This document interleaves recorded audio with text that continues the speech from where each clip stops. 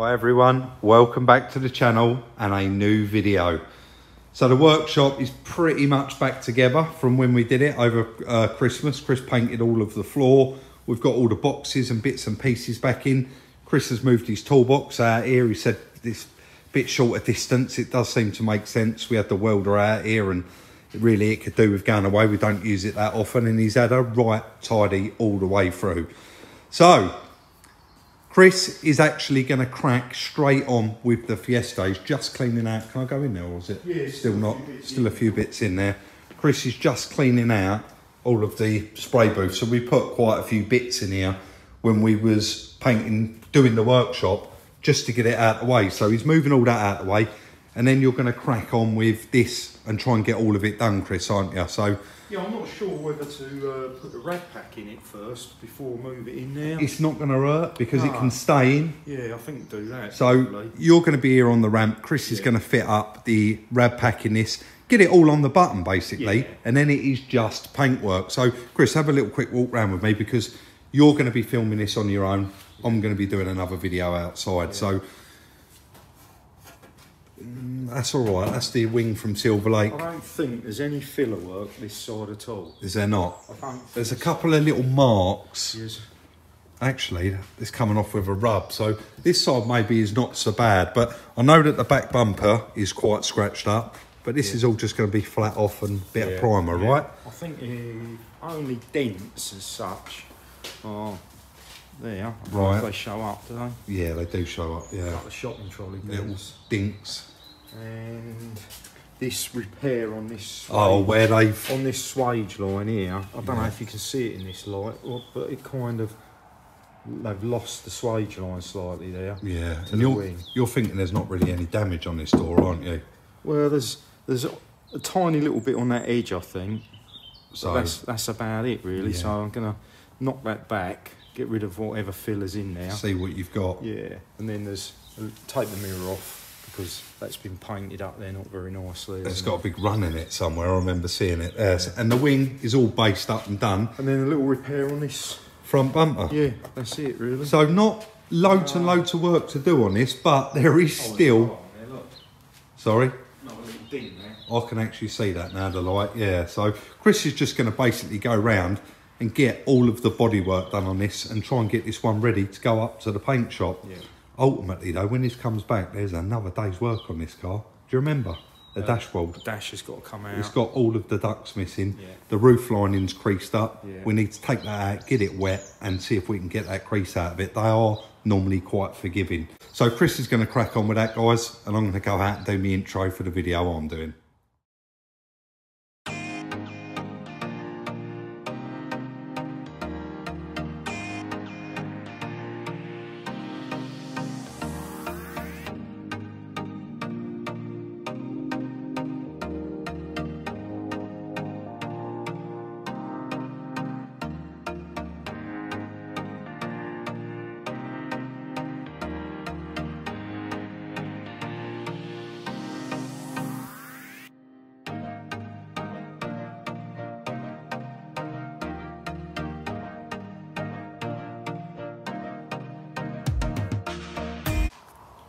Chris is moving along there very nicely as usual, guys.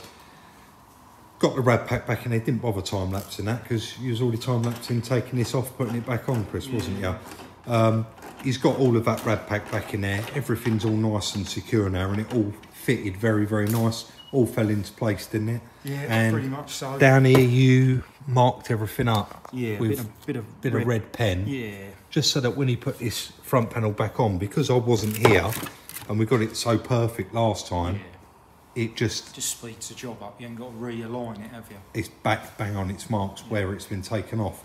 That washer bottle, I struggled to get that out. Yeah, but that was because that chassis leg was bent that way, wasn't it? It was. It's gone in and now that just plopped straight in there, did it? Fine. Yeah.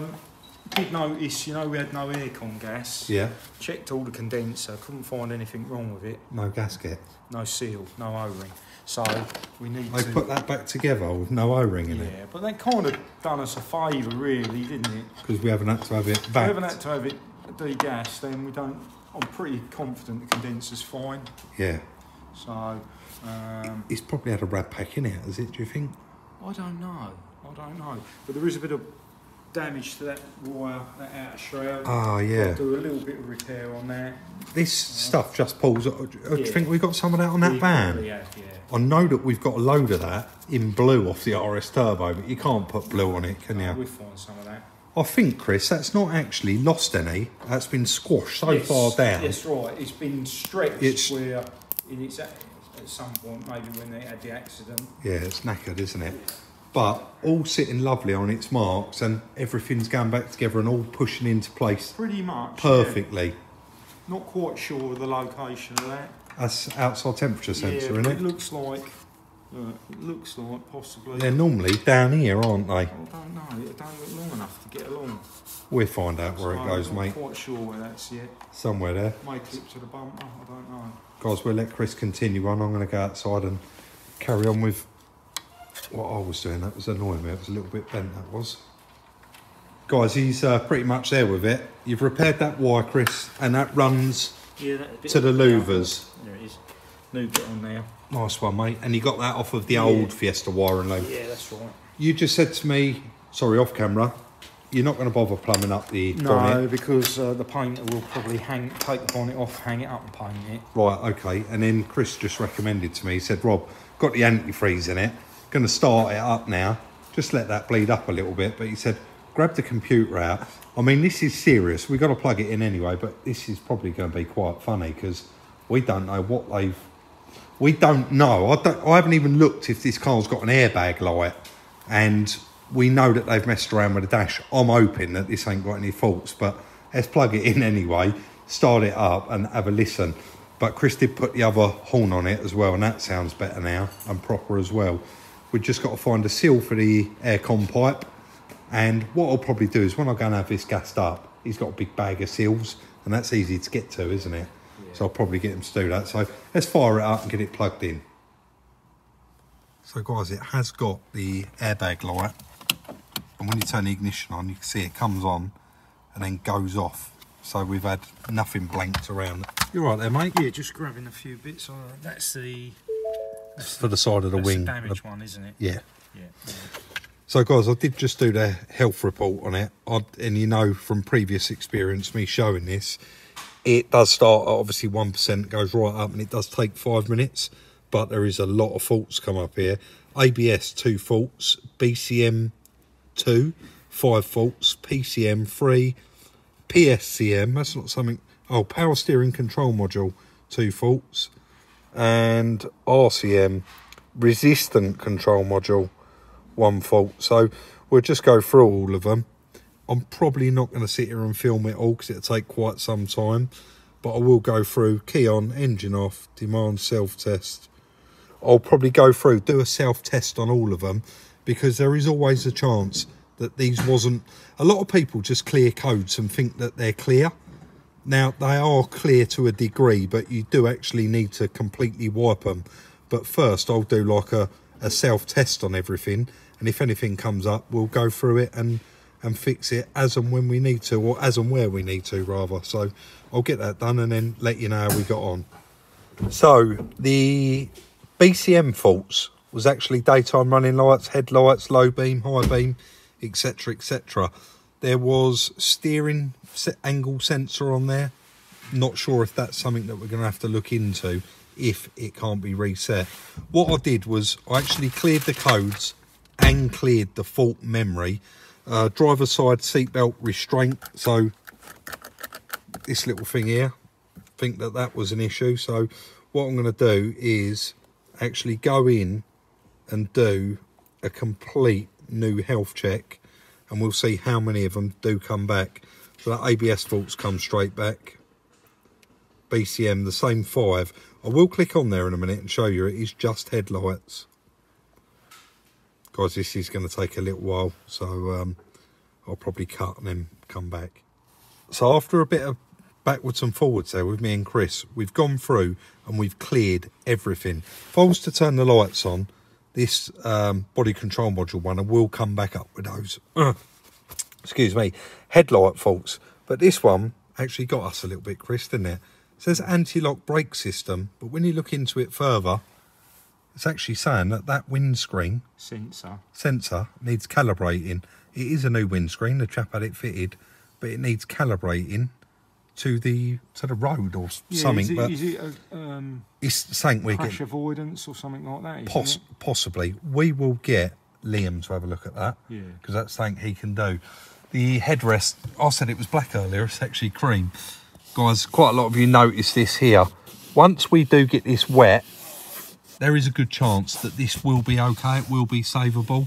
See these lines in it? But a lot of you did say, has it got the curtain airbag in it? And we have had a look, and it has got all curtain airbags in it. And I've just done a check on there, and there's no airbag faults, and it is showing all the airbags in the car. So I'm going to run it up now, get it up to temperature, bleed up the system, and then we'll make a start on the bodywork. We're really happy with how that's all come out, guys. And like I said, when we do the numbers, you will see it was very, very inexpensive to actually do this car properly. We do appreciate, and we know not everybody's got a frame machine and a jig. And we was just saying actually outside, we don't, you know, this is what we do. So Chris has had that frame machine for a long, long time, and he's lost count the amount of cars we've had on it. This was very, very straightforward to put where it should be. And did you notice, Chris, in that video, did you read any of the comments? People were saying it probably took longer for the people to bodge this car than it actually took us to repair it properly. Yeah. And I would actually agree with that. Yeah, it's a quick job. It was a quick job. So you can see we have just given it a quick wash down outside, and you can really see the difference in the paint colour where they've painted this door. It's miles out. Anyway, we've washed it down. We're quite happy with all the front and pulled it straight in the paint booth, and Chris is going to work on it in here. So you can probably just about see, we have used a black pen there, marking, there's a car park thing there, and there's also one right next to it. You can just about see it there now. So we've got two there in that door, and in the passenger side front door, all the way around here, Chris is adamant that's had a bit of filler, and they built this edge up, so it's going to be working on that. Also, that there, guys, is not water. That is the paint. Lifted. Yeah, I've just pulled it off. Look, that's the paint work it had done. And also this silver trim here, Chris has marked that up because it's all scratched, and ultimately we can't really leave that in there. That's a window replacement as well, because you can't do them separately. So it is just those little bits, rear bumper and front bumper. Someone will probably say about PDR. Yeah. But a pointless exercise, because the whole side of this car's got to be painted. Yeah. Actually, you did say that earlier, didn't you? Yeah, guys, there's not a doubt in our minds a PDR guy would get that out, but it is it'd be a patchwork quilt if you don't paint the whole side. It would. And a PDR guy, when he comes out, I don't know for those of you guys that do say it, if you've ever used one, they actually come out. The last one I had, it was £100 for the first dent, and then he went round, he was £25 every dent after. You don't want to call him out to do that. It's like you say, the whole side of this car is going to get painted, and that's what should have been done the first time, and then it wouldn't look like that. Because to me, that looks like light grey, and that looks like dark grey. It's terrible. So front and back bumpers and that little bit on the side, Chris. Yeah. This can go around a paint shop, mate, can't That's it? Yeah. Right, let's crack on and get this done then.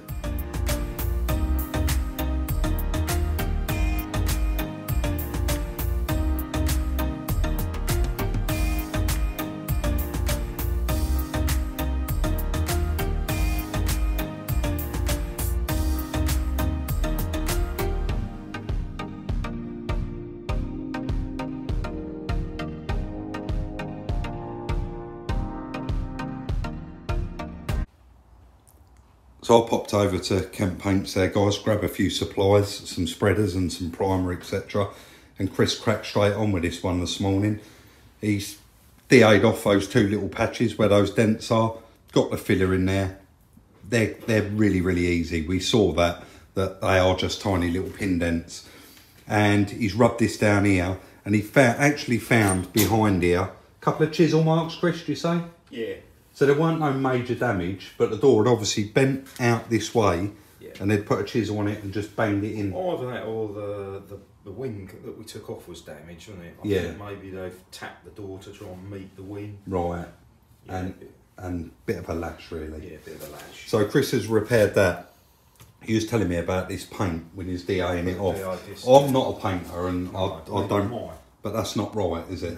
It shouldn't be picking up, clogging up like that. All I mean, did you get through quite a few? Yeah, there's all under there. Oh, all them under there, just to do these little patches. So, pretty much, I just wants knocking back now and then. I mean, that whole door's going to need flattening off. I've not done it yet because I'm just concentrating on getting a bit of filler work done. But the paint work on it's terrible. Yeah, that whole door will need flattening back, won't it? Did we establish? We did, didn't we? They actually masked up that seal because there's a massive edge all the way along here. So that was quite easy to just pop off. I don't know why they didn't take it off, but then we know that the car was a lash up anyway. But it is going to be a beautiful car once again. We'll let Chris continue on with that.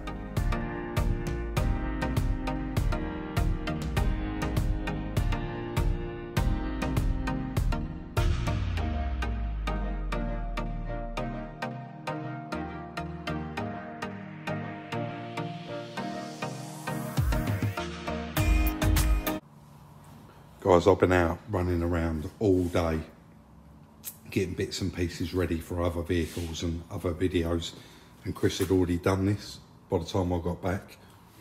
So that that was the bracket that come on that headlight. Got some more plasterboard screws in there, and that metal bracket, that's what they have bought screwed on there. And if you can see, these brackets, they're genuine Ford, you can buy them, and they're really, really cheap. And I've actually already got the holes there, so you just cut off the excess that's there, and then bolt this new one straight on, and it's rigid. It's got its fitting there, and it's little fitting down there, that little pin. And they're the 3 holding points on that headlight. So that's all done now, and he's just in the paint booth, just prepping it, getting it all ready, masked up, ready to lay down some primer. So he's certainly moving along, and I feel like I've been running around chasing my tail all day, but we're getting there.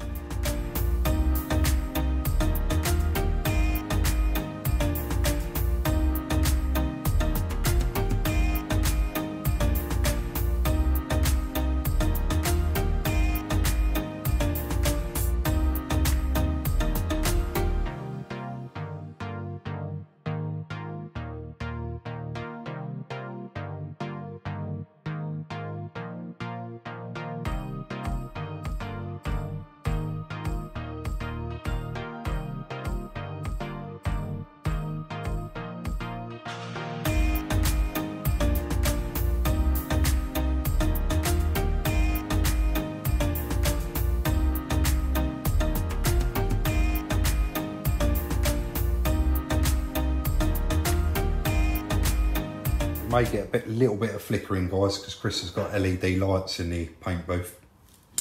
That is the hard work that wasn't hard work, actually done properly this time. Like we said earlier on in the video, it was quicker to repair it properly than it was to do that bodge.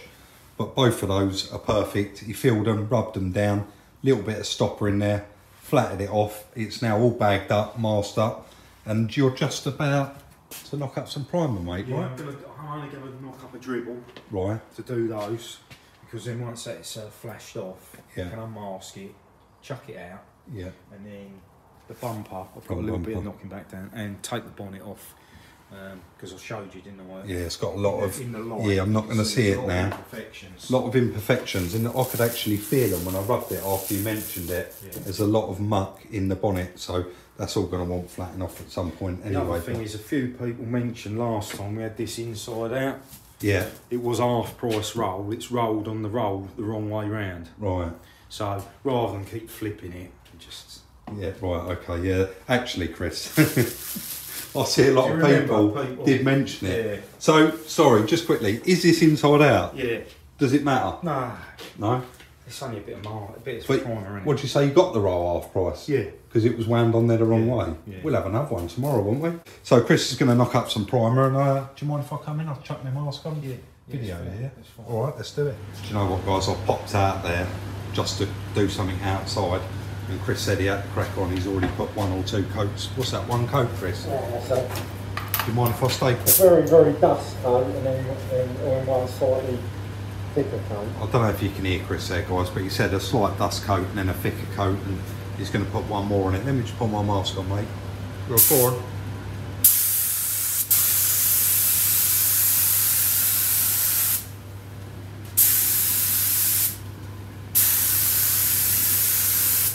That's it, is it? Yeah, I might go 1 more on it in a minute, let that flash off. We got it in the gun, haven't we? Well, pretty much there. That extraction's good. There's not 1 bit floating around, is there? No, it's not too bad. It'd be better if the door's shut. Well, sorry, I'll get out. No, you're all right. So, guys, lovely to see that little Fiesta pretty much near enough ready to go to the paint shop. Chris did say he had a little bit left in the gun, so he's just going to put that on the car, put 1 more coat on it, because he's going to be flattening it back anyway. So this is our first video back, obviously after New Year. Unfortunately, we didn't put one out Monday because we did work a lot over Christmas. Chris said, you know what, it's bank holiday, Rob, let's have bank holiday off. We didn't work every day like it looked in the videos. Obviously, we worked really, really hard right up to Christmas to get all of those videos recorded and ready for you guys to watch. So thank you everybody that did watch those videos and enjoyed it. I struggled to keep up with the comments in the last couple of videos. I must admit, they was like 1 AM in the morning finishes for me. So, first of all, I just want to reiterate something, and a huge thank you really. Just before Christmas and New Year, I think I have said this previously on a post, but I just would really like to do it again. Quite a lot of people were saying, what's your address? We'd really like to send you stuff, etc, etc. And then someone gave Chris the idea of set up that buy me a coffee account. It was a subscriber. It was a subscriber. So Chris went ahead and he set that up, and we're blown away, guys. So many people that bought us a cup of coffee. We both just want to say thank you very, very much. It really, really was a nice gesture, and we really did appreciate that. Thank you so much. The other thing is, would like to say a huge thank you. Everybody showed their appreciation to Chris on the workshop floor. And that, again, was blown away by that. It was really, really nice of all of you. And everyone said how nice it looks. And even the little log burner, all painted with a new flue. I must call it a flue, because when I called it a chimney, someone told me off. So yeah, compliments to Chris. He's got it really, really nice. And the third one was one of probably the most popular comments. And I genuinely didn't know the answer to it. And a lot of you were saying, what paint did you use on that floor? Because it looks that good. And I genuinely didn't know. So I said to Chris about it. He said that he'd seen the comments as well. So he shared the link with me. And I'm going to put the link for this floor paint in the description down below. It's from a local company, and it does what it says on the tin, so to speak. Guys, I'm not going to waffle on too much, but I'm going to give you a little bit of an update. We've got one at the paint shop. It's being painted tomorrow. So we're picking that up Friday morning. That's one coming back. We got another one ready to go.